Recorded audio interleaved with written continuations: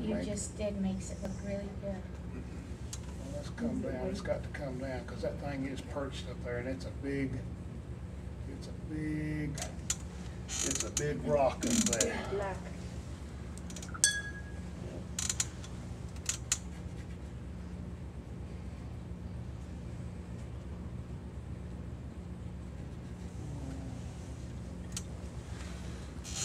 I just want a little hint of sky up there. That's all we want. Down there where that light green yellow. Let's cut that corner out there and make it even better. Step down there.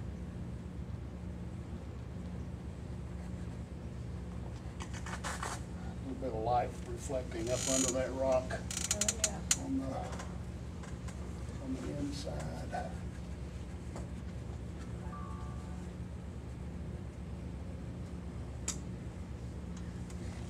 When I get ready to put a last little finishing touches on it, I'm going to pull it off the wall and hopefully the paint don't come off with it. Got to work it those trees a little bit. I know Nancy's sitting back there, and when I get through, she'll say, "You didn't work in them trees enough." Is that what you were going to say? No, she's shaking her head. See, I can mix and get a little break in at the same time. I like it.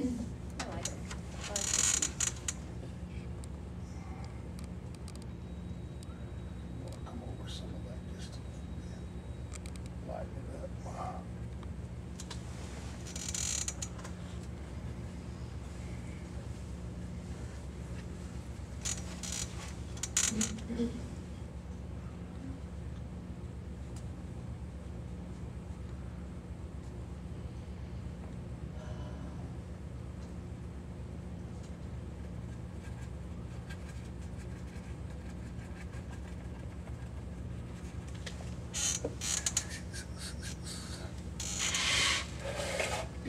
Stephen, did you see our artwork at the Art Center? Oh gosh, I always go down and look at y'all are good. That's why I hate to come up here and do this. Y'all are so good. Y'all be up here doing it in front of me. Learn something.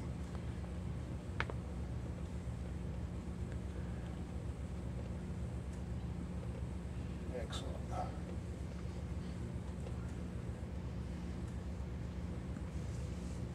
Just keep painting.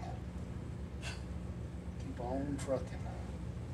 Let it be, let it be, let it be. I'll be singing that all day.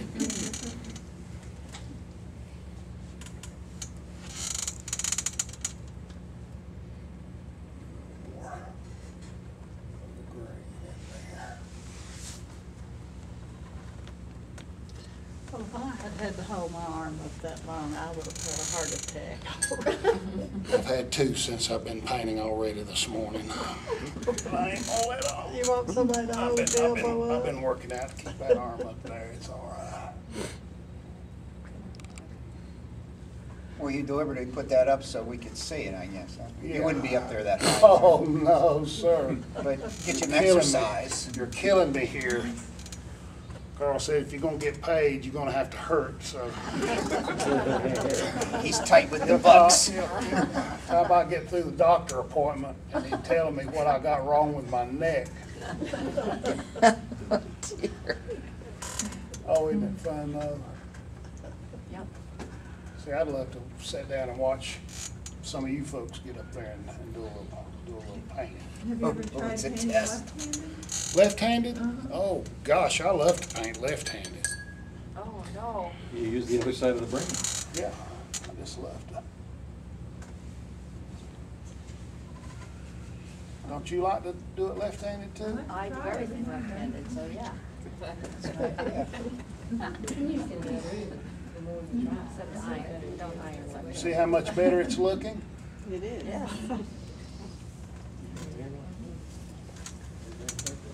I told Carl if he'd give me a bonus, I'd paint with my elbows. Still want a little more green down in here. Isn't that something that most I could artists teach think? my dog to paint. I wanna make some Don't money. have this. You could.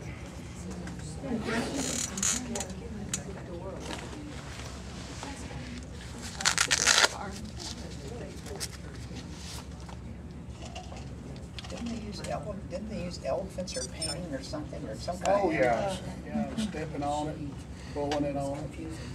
It's kind of fascinating. Think about that. I think most of them died Too many after they did it. They drank the turpentine. Once it went up there. Once it went up the Trunks, they nose, were that in was trouble. it. There's my good old. The old brushes that are wore out are the ones. Those are the good ones? Those are the good ones. And some of them I've just worn to a frazzle, so I'm working on some more that are a little better. Gives you a better dry brush effect. Better dry brush effect. There you go. Let's get a little dark color going on here.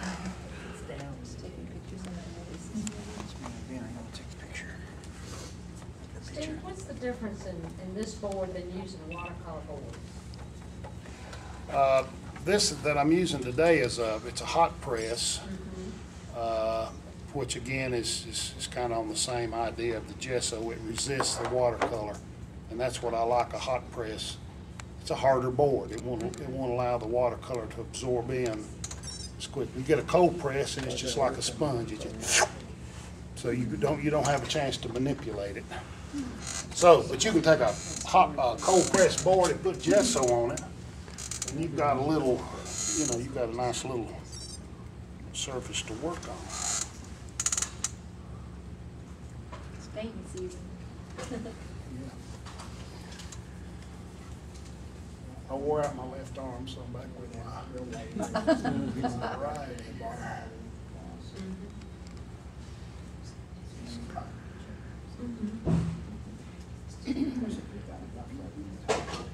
My trees, and I won't have time to. I'll spend, usually when I'm working in the trees, if you've seen any of my trees, it takes an awful lot of time over and over and over to get in here and make those trees give it some oomph. But we're not gonna have time to do that today, so we'll have to just imagine. How would you describe the way you're pressing the paint to the board for this technique? Finalism, is it? I mean, is it Dabbing. dabbing? Dabbing. That's all you do. It's just, I like a frazzle brush if I need to, to cover a little more. What I'm trying to do is develop some layering amongst those trees. Trying to get under some of those, and then I can lighten with the acrylic.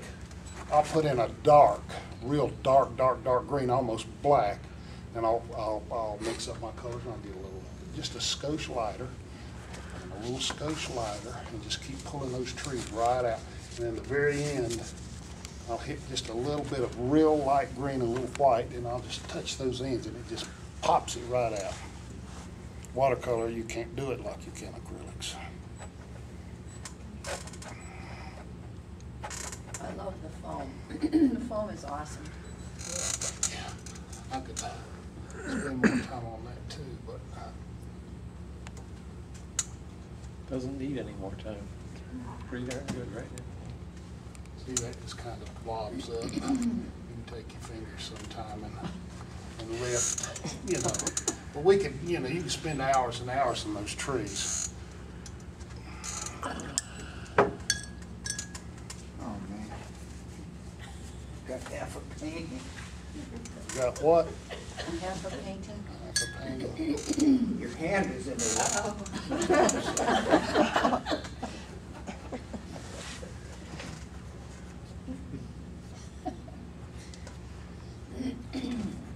Now, in the original painting of this, I had a big owl feather laying on this, and the intensity of the light was very strong with this intensity in behind it. And then I had some bird droppings around the feather, and it really didn't it, Nancy? That adds realism. It adds some realism to it. Some dog pooped on my flower yesterday and knocked it fall down. I Oh, didn't like no. it. What flower?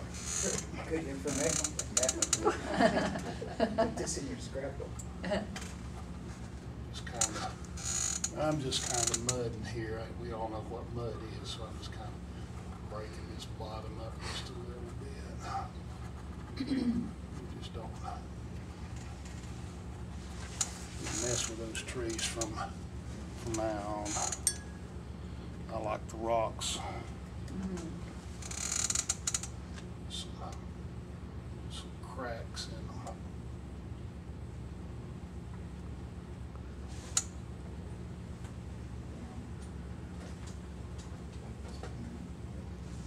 Kind of see where the rocks start to break apart. Same artist on that, which is nice, but this one is. It's almost, it looks like they're very, very good. It's the same one.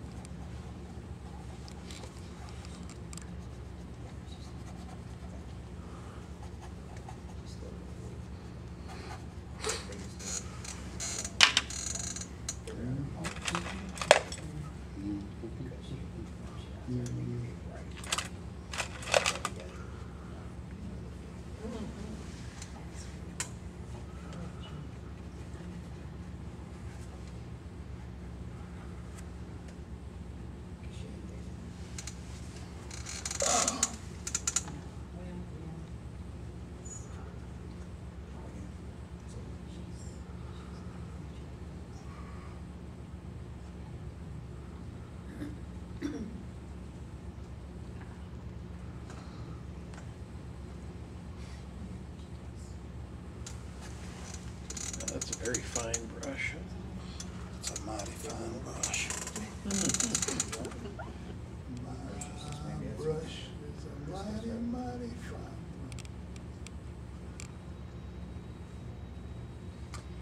Is that a liner?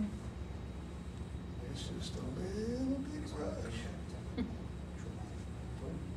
Don't talk to me when I'm doing this. It's just a little wore out brush.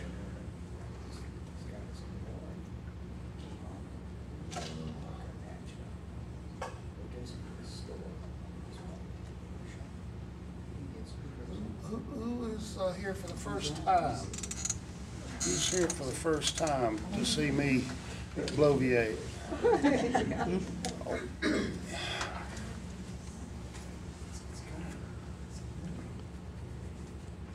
Enjoy it. It may be the last.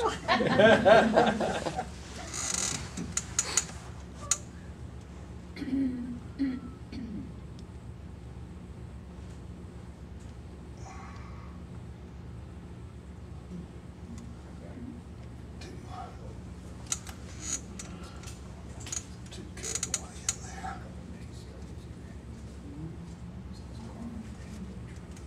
Actually, what that needs to do, that needs to come in front of the rock. And because, let's see if, you don't have any white? Any white? Yeah, you got any white on you? I don't. I'm sure you got some in there. I bet I don't. Oh, there's some. There's some. Well used. Might